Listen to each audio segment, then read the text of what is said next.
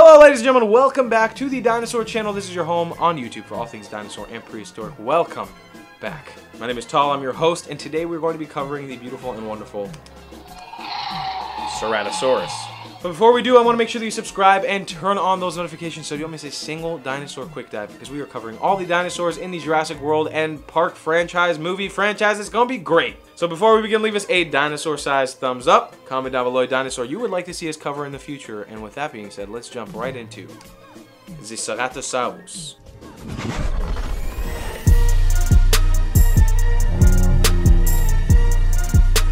So Ceratosaurus, it means horned lizard.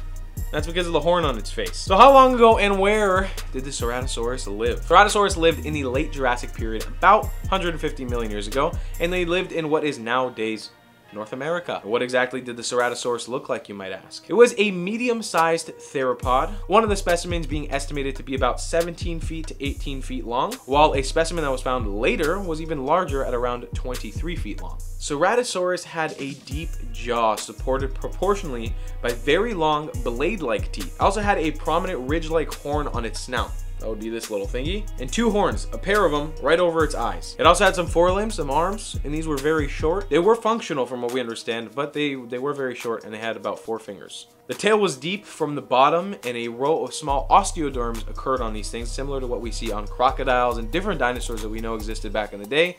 As for the function of these osteoderms, we don't really know what they did on the Ceratosaurus, but they existed for sure. So this is a really quick animal, so we're just gonna bounce off to how the Ceratosaurus got famous. And everybody kind of knows the reason why. The Ceratosaurus was featured prominently in a bunch of really old movies. If you go back, they have a bunch of really old movies, black and white movies, where the Ceratosaurus appeared.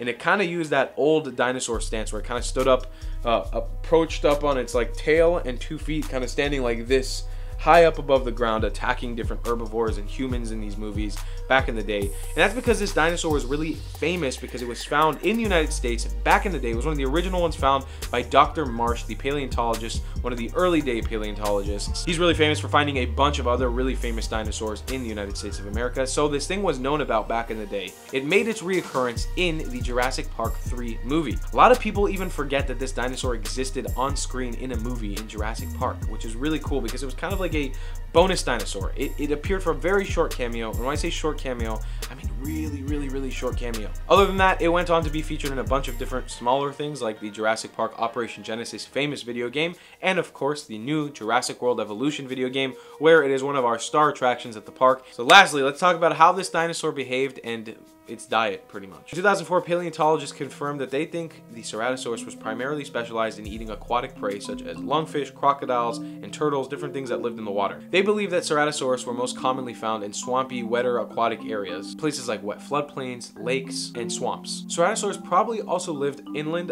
probably a little less frequent than when it lived in the aquatic areas, but when it lived inland, it was probably competing with things like allosaurids, which were bigger than it and probably more aggressive.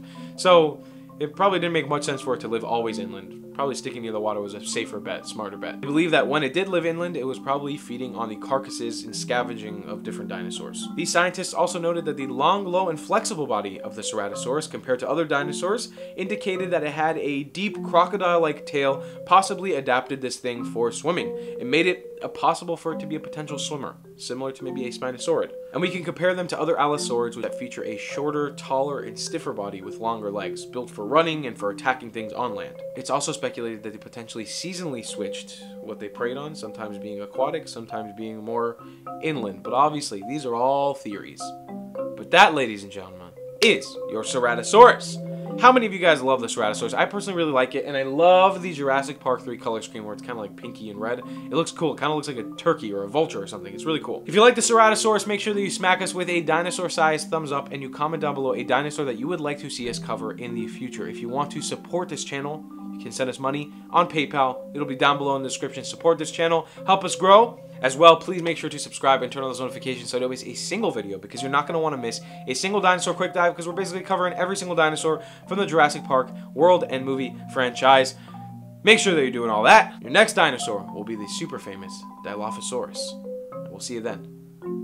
Goodbye.